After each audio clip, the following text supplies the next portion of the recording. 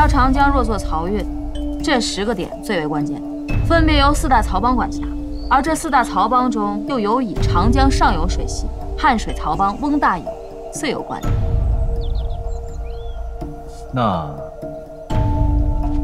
前几日，姑娘在咱们龙竹帮堂口正好救了翁大有。此人从峡州上船以后就挑三拣四，一会儿怪我们摸黑靠帮不讲究，一会儿又怪我们水稻草不对。他喝了自己的那种酒，不到1个时辰就昏迷了，只能尽快赶回银城。如果真是死在咱们龙竹帮的船上，那可太晦气。此人中的是丹毒，丹毒味道极大，被毒者不可能没有察觉。可据我所知，在江南有妇人喜欢单独泡酒，说是可以延年益寿、龙虎精进。龙虎精进，这大块头还是个花花肠子，要怎么解毒？催吐，去挖这2根，越多越好，直接捣碎了泡上灌他。小琴，准备一下。是，帮主。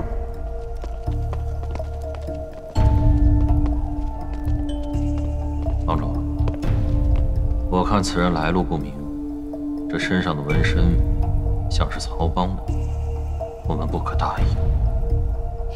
管他什么帮的，救人要紧。哎，那咱们这水到渠成啊。咱们此行加尔木往返大概需要多久？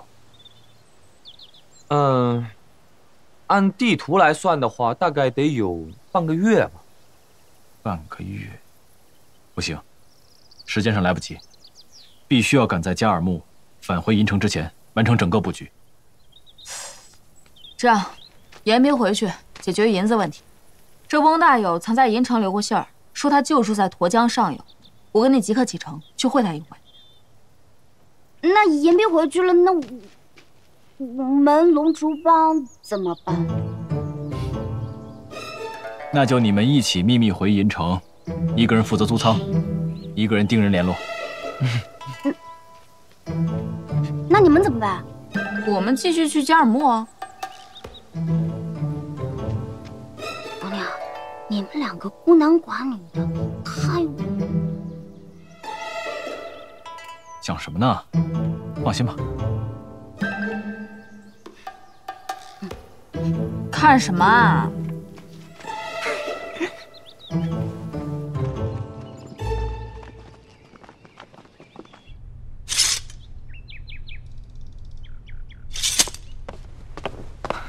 殿下，德妃娘娘来了。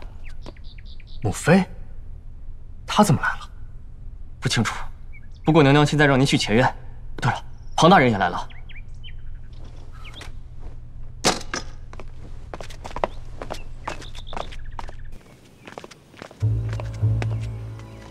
母妃，舅舅。坐吧。是。这梁宏图身为今年科考的主考官，其2子竟然同时金榜题名，位列3甲。此外，全榜除前10名之外，全都卖给了富商、巨贾子弟，得银钱数百万两。上书弹劾他的人是谁？刑部侍郎赵进。这梁宏图是太子的人，在朝堂上一向与我们不和。这科场舞弊、纳贿营私的罪名一旦成立，这个梁宏图就永世不得翻身。现在这是拉拢刑部，清除异己的天赐良机。母妃，梁宏图若真的利用科考徇私舞弊，那他罪有应得。可是赵进他……你懂什么？朝中谁都知道，赵进一向只忠于皇上，从来不参与派别斗争。也就是说，这次弹劾梁尚书，是他送给我们的见面礼。明日便是赵大人60大寿，我们若有意拉拢，应当礼尚往来，以表诚意。贺礼我来准备，明日你早些过去探探他的口风。若真如此，我择日与他详谈。老臣先行告退了。舅舅慢走。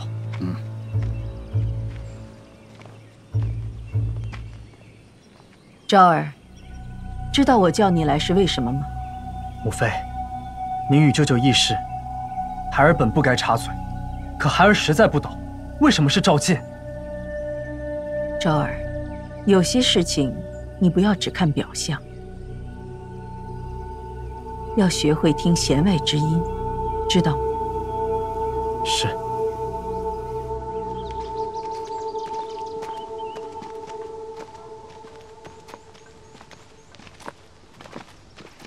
这就是曹帮。曹帮秉持着除江湖之远、根由其名的帮规，维护着底层百姓的生计，跟官府有一定的利益冲突，所以才会将大本营设在这偏僻之地。走吧。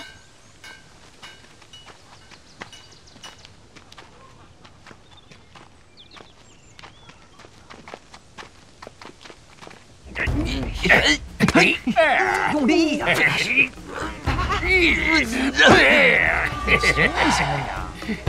小堂主神威，在下甘拜下风。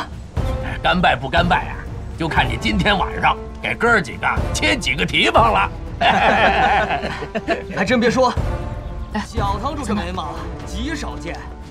这司命星君不知道，这一刀下去，一毛不错啊！我还一毛不拔呢。他奶奶的，哪来的小娘子啊！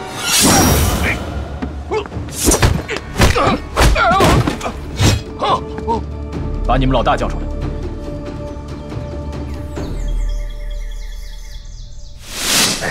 哎呦，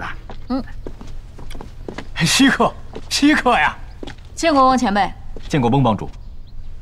龙帮主可是我的救命恩人呐。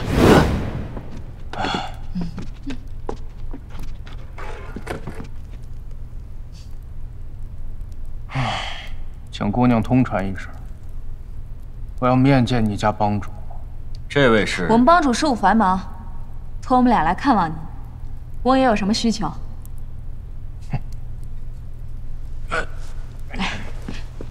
慢点。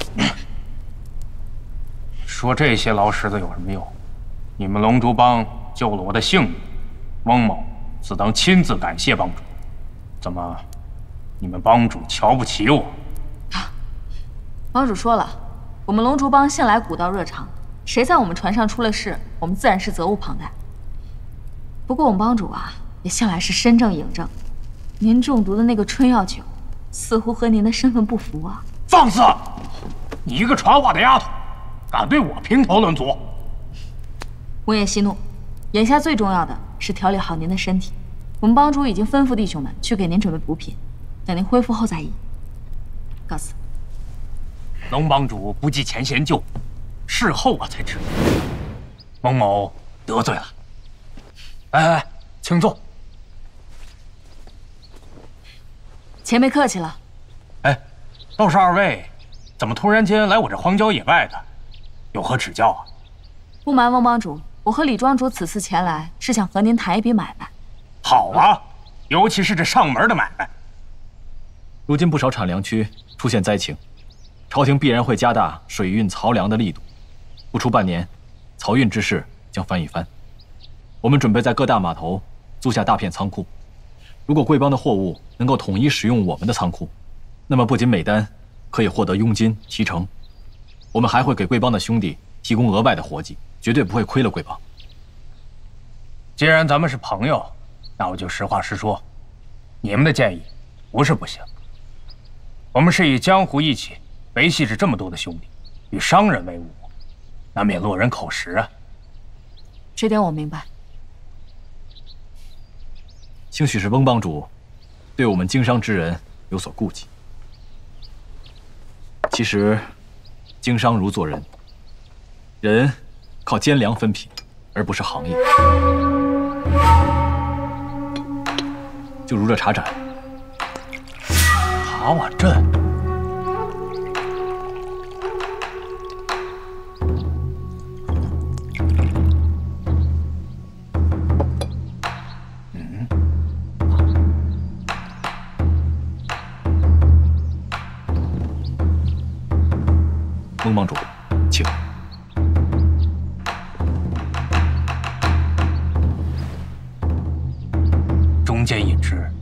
乃为忠义，你竟懂得查稳阵。前辈明鉴，我们转守漕运，也是为了身边的人能在荒年谋口饭吃。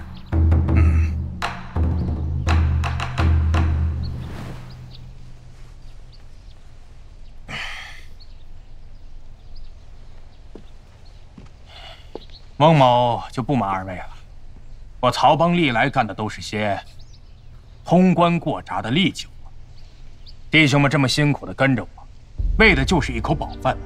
这些年，为了壮大曹帮，我也没少出去拓宽路子。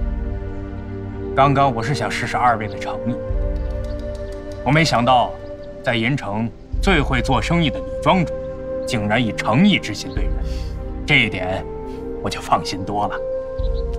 翁帮主，过奖了。来人，去拿盘龙棍。老大，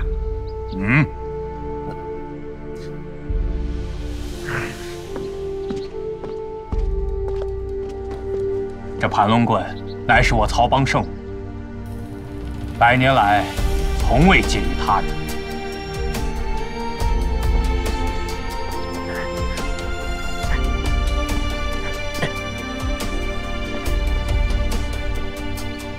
有了它，便可号令全国水运关闸，可保你一路畅通无阻。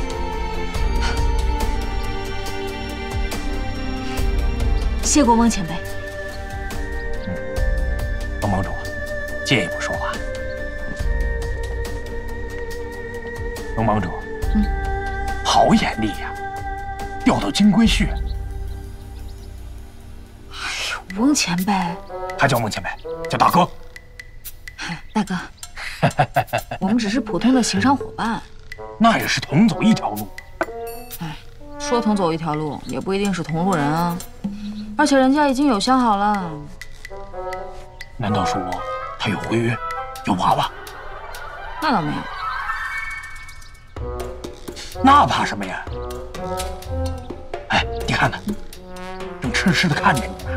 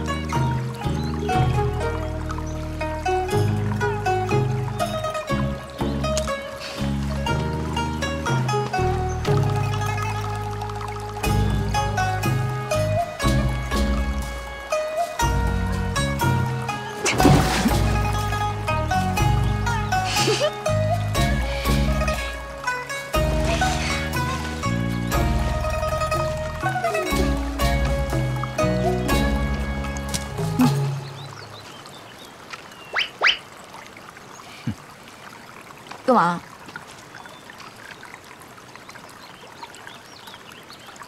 离我远一点！小心我呼你耳朵！我跟你说，小心我揍你啊！你干嘛？我的鱼！哎呀，好的不学，偏学强盗。什么强盗？采花大盗？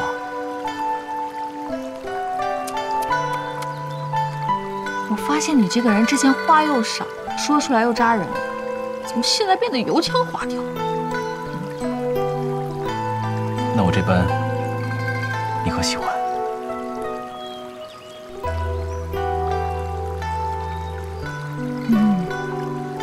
这是我烤的鱼，要吃自己抓去。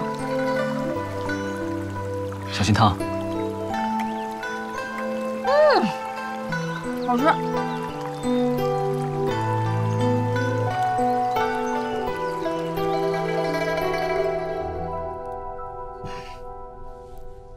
怎么每年征粮纳税，全城的商人都跑没影了？大人，要是咱们太过用力，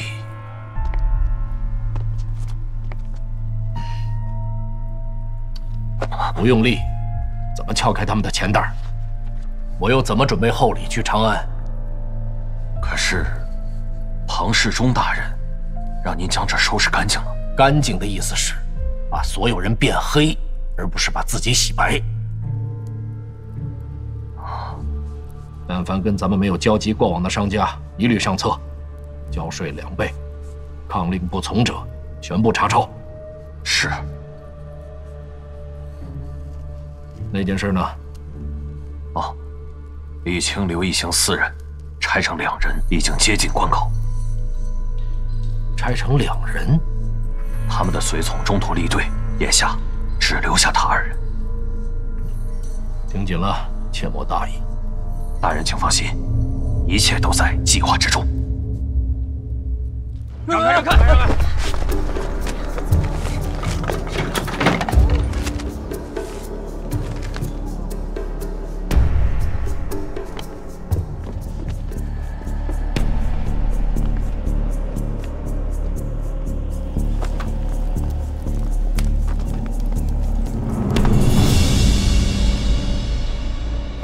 小二，哎，来喽！来壶茶。好嘞。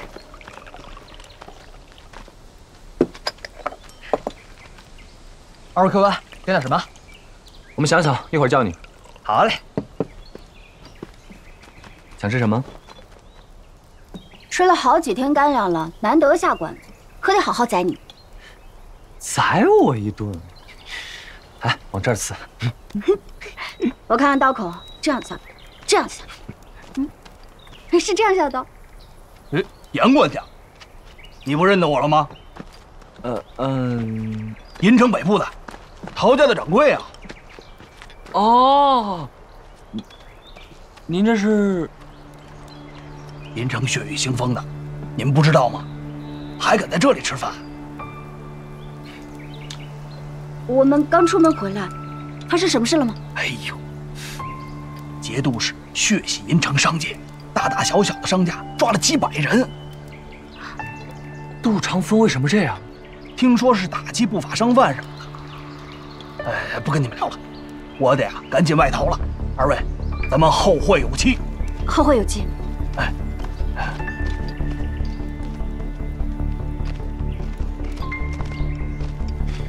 这件事真奇怪，我们要不告诉主子和龙帮主？都已经走了这么远了，怎么告诉他们？咱们赶紧进城，把姑娘吩咐的事情办了吧。走。客官慢走啊！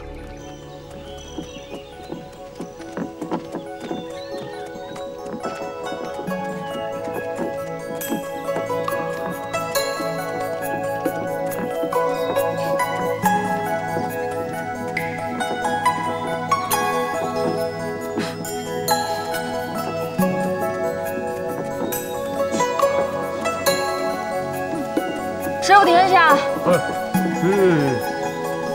走了1天了，让马也休息会儿吧。好。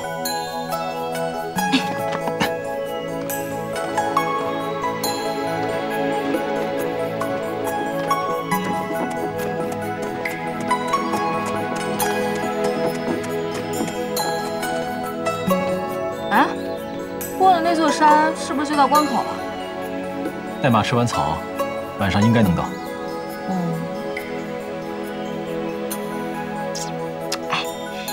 那个地方除了兵，还有没有什么其他人？地方大不大？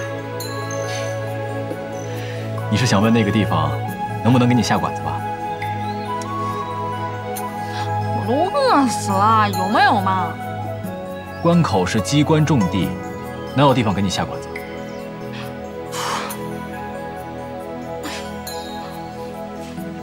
庄主，有人偷马！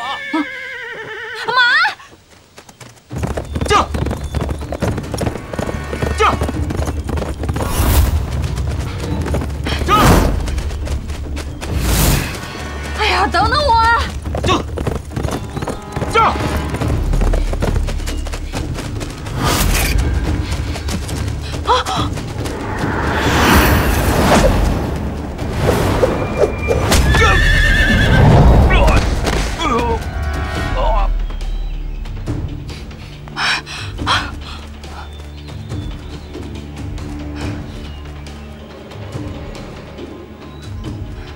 哪来的蠢贼啊！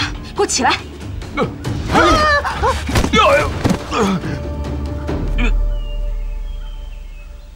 这就倒了。哎，你别装死啊！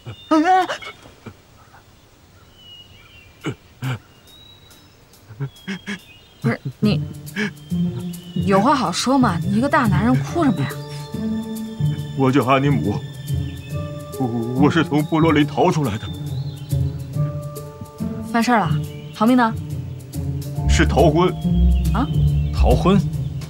堂堂一个男儿逃婚，你觉得我们会信吗？也许对你们来说不是什么大事，但对我可不是。情急之下，才借了2位的马。2位壮士，你们就饶过我吗？他在那儿，追！哎，这下该怎么办？现在天色不早了，先找个地方落脚吧。嗯。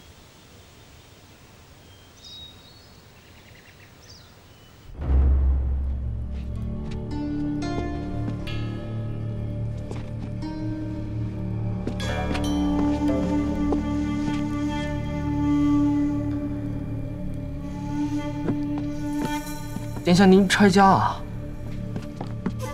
我问你，我那把错金云龙纹剑呢？那把宝剑不是您最喜欢的宝贝吧？是啊，昨天还在，今天就不翼而飞了。哦，对，我想起来了，我好像听管家说，娘娘把这把剑送给那什么赵大人。送了啊？他怎么能？无非。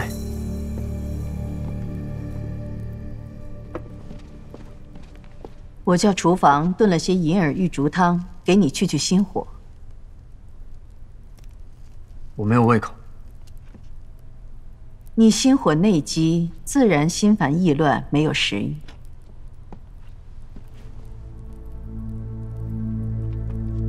母妃，儿臣那把错金云龙纹剑，是不是你让人取走的？没错，你舅舅听闻赵侍郎酷爱收藏宝剑。我刚好投其所好，作为贺礼。你可知那把剑是儿臣的心爱之物？赵大人喜欢，这才是有价值。是不是在母妃心中，所有的东西都可以当做权力交易的工具？一把剑而已，你若是喜欢，我找人再做一把便是，何必为此耿耿于怀？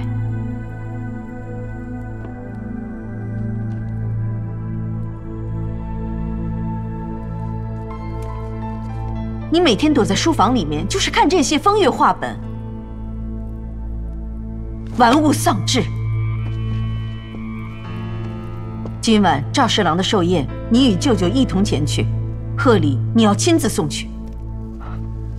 母妃，我就是不明白嘛，朝中那么多位高权重的大臣，为什么非要跟他结盟啊？刑部过去一直是我们势力范围之外。刑部侍郎一直手握生杀大权，太子也在极力拉拢，我们不能错过这个机会。可是那个牲畜不如的东西……住口！小不忍则乱大谋，何况这些私人恩怨早就过去了。你若真有心报仇雪耻，有朝一日我们庞家手握皇权，到时候我们再一一清算。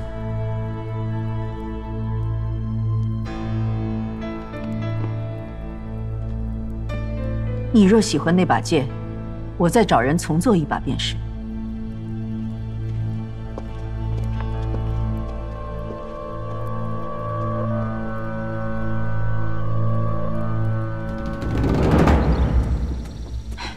这边天气太潮了，我刚才看货物都湿了。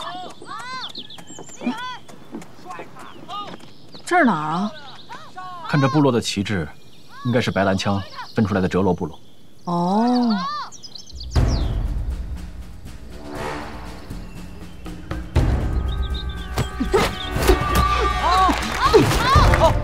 哎，那好热闹啊！我们去看看吧。哎，等等，这里的部落鲜少与外界交往，一会儿出现什么情况，我来处理。知道了。安伯，鞍马拴好。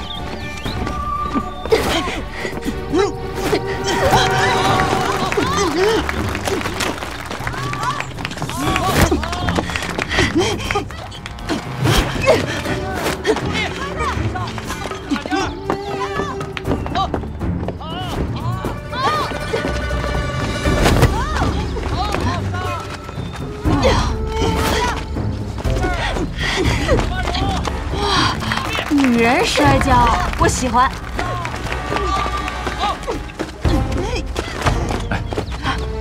你看那个人。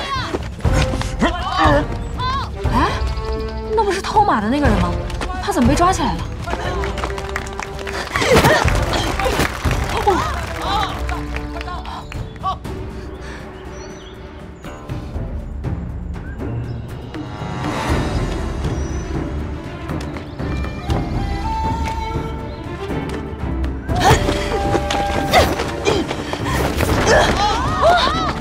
厉害厉害！哇，太厉害了！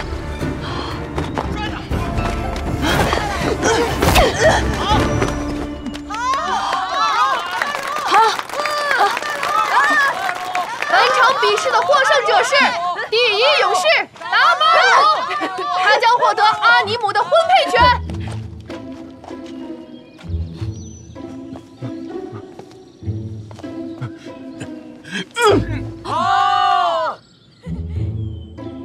我已经有心上人了，为什么还要苦苦相逼？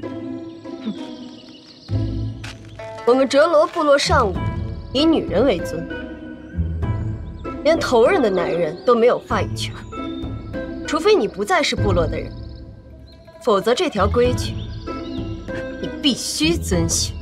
不守规矩的下场就是逐出部落，发配野老虎。凭什么？这谁呀？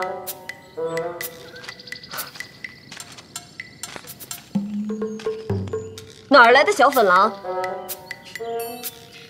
这位大娘子，我只是觉得这事儿不对，不公平。不要惹是生非。他已经说过他有心上人了，你凭什么拆散他们呀？就因为你们的规矩啊？来人，把这个胡言惑众的外族娘娘腔都绑了！慢着，我们哲罗尊信武力，也崇尚公平。公平要在摔跤场上争取。如果你赢了达巴鲁，就听你的。哎，这人谁啊？说话这么硬气。她是我们头人的女儿玉乌阿吉，也是我们未来的头人。还是小头人明事理，那我就摔跤自证公平。太危险了，别去。来呗。哎。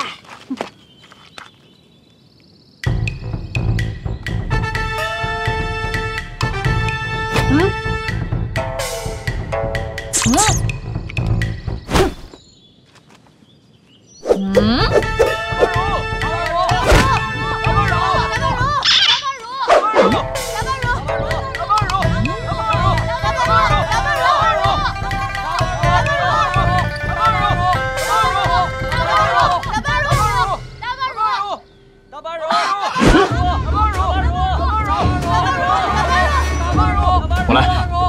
哎呦，不用你帮忙。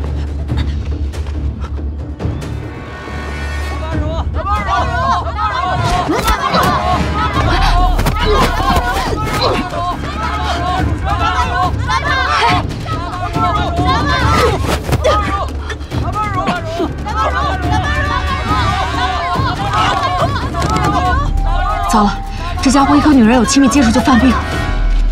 哎呀，拿下！哎，各位，现在场上已经到了最紧张的时刻，让我们来广而告之，放松一下。这个呢，是我从银城带来的礼物，是我们那产的茶叶，它可以清热解暑、美容养颜、凹凸身材。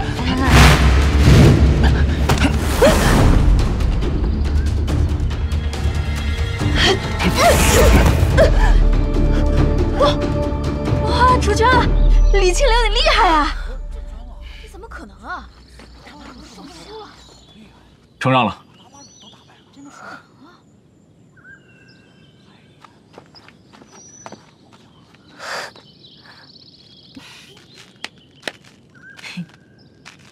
哎呀，你有今天。小头人，这个人可以放了吧？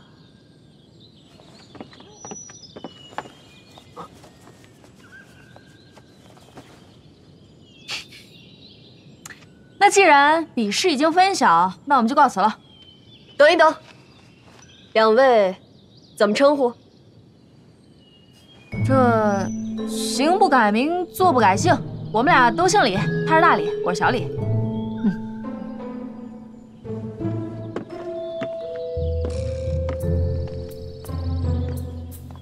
两位勇士，今日天色已经不早了，不如就在我们部落歇脚吧。这行啊，不住白不住，走啊！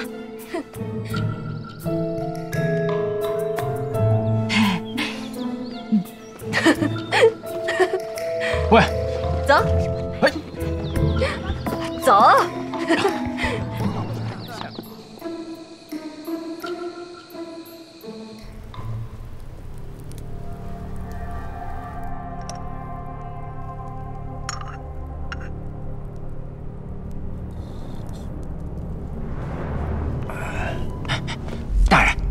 关口驿站来消息说，他二人今晚并没有过关，而是绕进了一个叫哲罗的狩猎部落。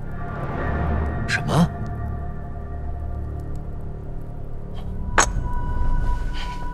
你去准备一下。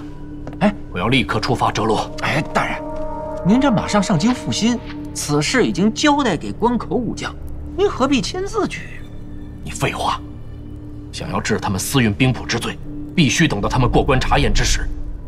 此事如今已经偏离了预设，不能再等下去，更不能让他们跑了。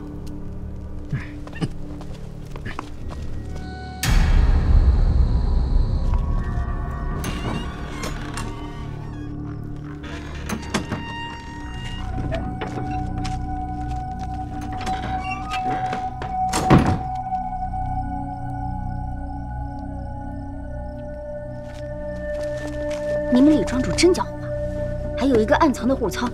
哎，小心点！这些狡徒丧哭懂吗？咱们都学着点。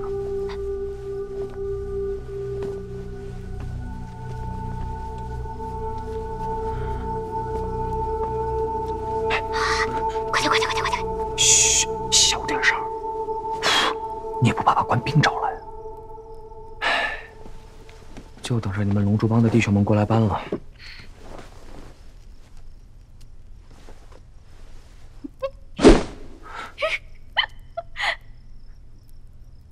你喜欢我喜欢成神经病了？谁喜欢你了？我在想，我家帮主和李庄主在一块儿，应该会打起来。哎呀，不会，你们家姑娘哪是我们主子的对手？再说一遍。不是，我的意思是，我看出来了，我们家主子现在不可能对你们家姑娘动手。为什么？他们两个现在可能在干嘛？在。哎呀，快！哎呀，官兵了！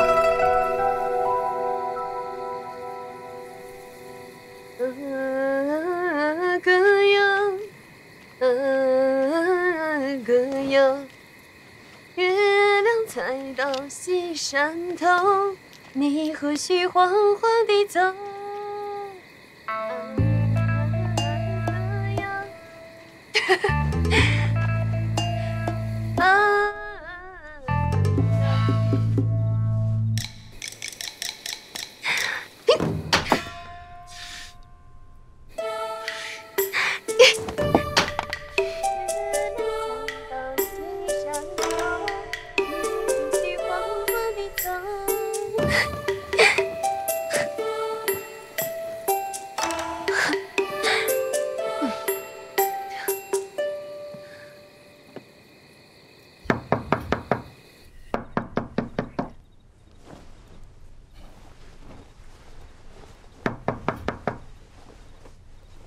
李公子，凌晨来的李公子，你还没睡吧？有事吗？李公子，快开门啊！是我，达巴汝。我已经躺下了，有事明日再谈吧。李公子，现在才是说事的时辰。你没听到周围的歌声吗？那都是为走亲唱响的。走亲？在今夜夜幕降临，太白星高悬时，哲罗部落的年轻女子就会到心爱的男子雕房边高歌。情到浓时，男子可带女子到屋内过夜，行夫妻之实。姑娘，你找错人了。不，我找的就是你。我以为哲罗部落没有一个能让我心动的男人，直到你击倒我的时候，我的心彻底被你融化。公子，你快开门吧。难道你不稀罕我？我已有心仪之人。心有所属也不怕，我们只求当下快乐。你们哲罗部落的习俗是我难以苟同，姑娘，还是请回吧，我不想耽误你灵蜜嫁娶。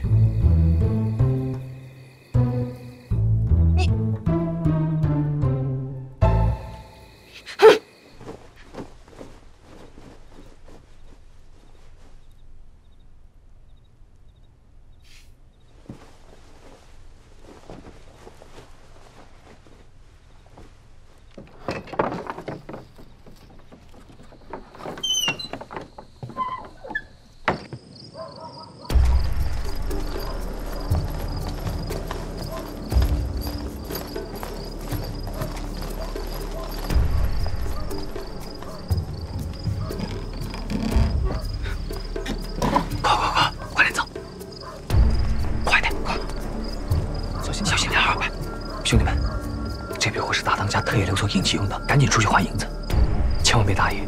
好，放心吧，兵哥。师叔，你那边情况怎么样？翁帮主和沈爷那边都确认了，沈爷答应预先替咱们垫的款，不要利息。曹帮那里正在把未被官府定的仓位收为己有。大家都听好了，杜长风现在在明面上说是要全城整顿不法商贩，背地里肯定不简单。咱们凡事要低调，要避开矛头，先把漕运的事情处理妥当。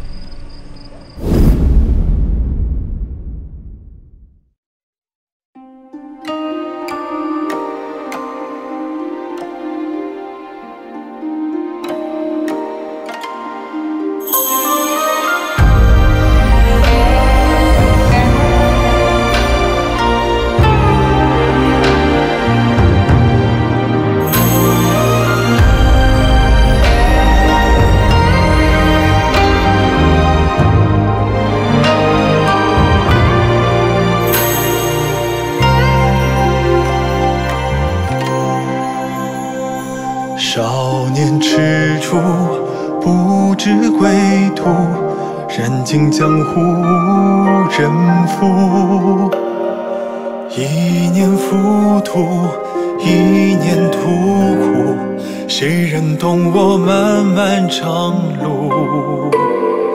拨开迷雾，温暖孤独，春风一拂，笑颜如初。时光模糊，别离辛苦，我愿伴你朝朝暮暮。看不清荒芜，看春雨花雾，看红尘落幕，看山川陌路，看云卷雨舒，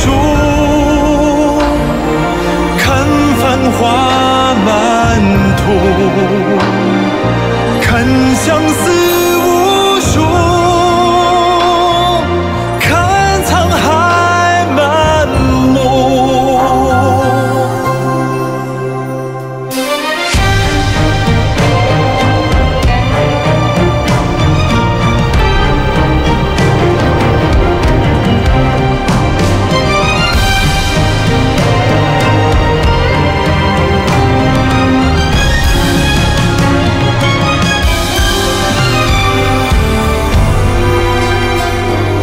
拨开迷雾，温暖孤独，春风一拂，笑颜如初。时光模糊，别离辛苦。我愿伴你朝朝暮暮。看不清荒芜，看春雨花雾，看红尘落幕，看沧海漫目。眉目处阑珊骨，等着你共享